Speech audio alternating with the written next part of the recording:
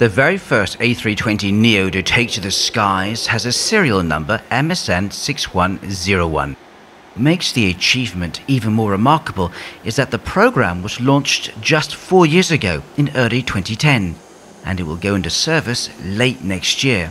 In the aviation industry, that is fast. In the space of just 4 years, Airbus has managed to provide a technologically advanced aircraft that has proven so popular it's now the fastest-selling aircraft in the company's history.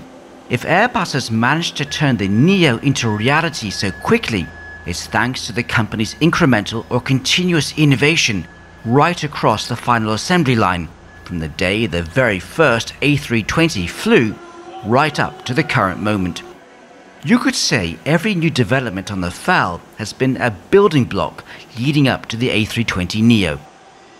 The first A320 went into service in 1988, and since then Airbus has invested a staggering €300 million a year to ensure the program continues to maintain its innovative lead in the industry. Even before the Neo version was launched, in the last decade alone, the A320 had introduced new satellite navigation technology which increased safety, while engine improvements has reduced fuel burn and maintenance costs. The flight range of the A320 has increased and more seating space added. Both have helped airlines reduce their running costs even further. For the passengers, onboard communications technology meant mobile phone and live TV access in the air. It takes roughly a month to complete an A320 on the assembly line.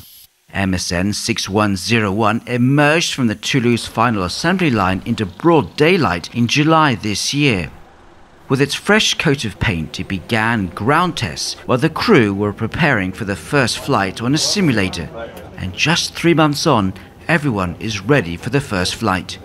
Staying leaders in the single-aisle market takes a lot of hard work and fresh challenges, but you could say innovation is in Airbus's DNA.